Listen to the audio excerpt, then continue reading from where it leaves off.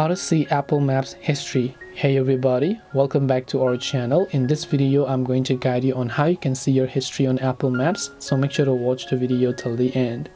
Now basically seeing your Apple Maps history is also quite very simple. All you have to do is go ahead and then first of all launch settings, scroll down to the privacy and security option, go to location services and make sure it's enabled, scroll down to the bottom, go to system services and then tap on it.